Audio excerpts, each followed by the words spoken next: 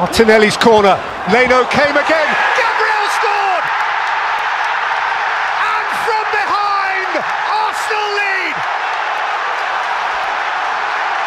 They reach out for further perfection. Guilty at one end, greedy at the other. Gabriel, villain to hero. Well, they're going to have a look at this, aren't they, Leno, under a lot of pressure. That's what the Fulham players are complaining about, surrounding the referee, asking the question. At last, Martinelli puts in a decent corner. Crowded 6-yard box. It's a lovely ball in. Leno comes for it, gets a little bit on it, but can't see anything there to suggest there's a foul on him. Falls kindly for Gabriel.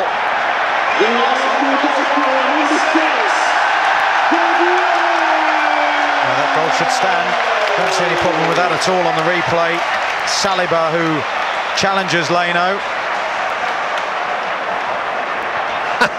And Mikel Arteta brings himself under control after a moment of mania.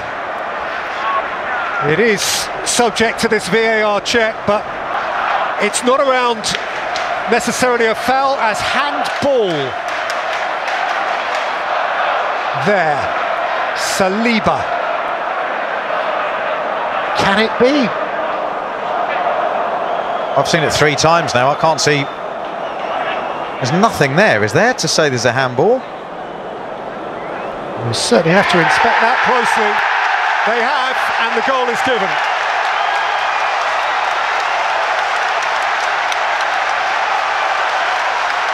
Gabriel, who scored for Arsenal a debut goal against Fulham at the start of the season before last, who earlier in this game found himself wanting the ground to swallow him up when he was caught in possession, and Mitrovic scored for Fulham.